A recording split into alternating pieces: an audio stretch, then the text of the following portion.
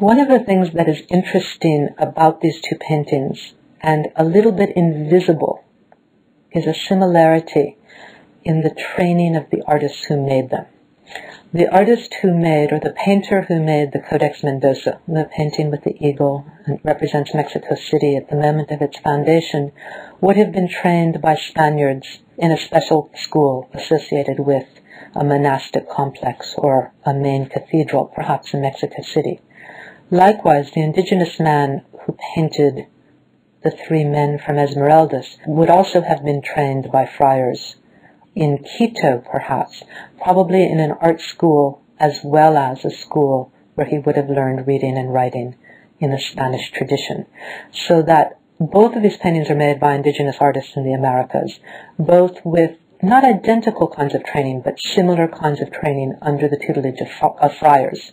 In one case Franciscan, in another case probably Dominican, but nevertheless a strong schooling aspect links these two paintings. In terms of their compositions, their language, their modes of representation, I think they're very different. One, the Three Gentlemen from Esmeraldas, owes much more to European style, European graphic conventions and modes of representation. If we were to paint the faces of these men a different color and remove the gold jewelry and the shell necklaces, we could imagine them coming from many other places in the world.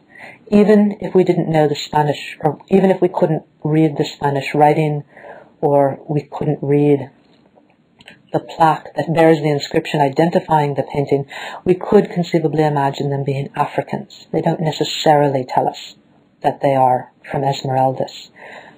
The painting of the Codex Mendoza represents individuals in a way that tells us very little about their physical characteristics or their physical features. We can't look at Tenoch or either of these conquering warriors and actually get a sense of what they really looked like.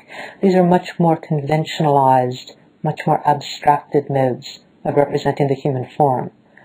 Like the Three Gentlemen, though, every one of the founders that matters in the history of Tenochtitlan, each one of those figures in the quadrant, the upper part of the painting, has their name set next to them, just as these men here have all been named.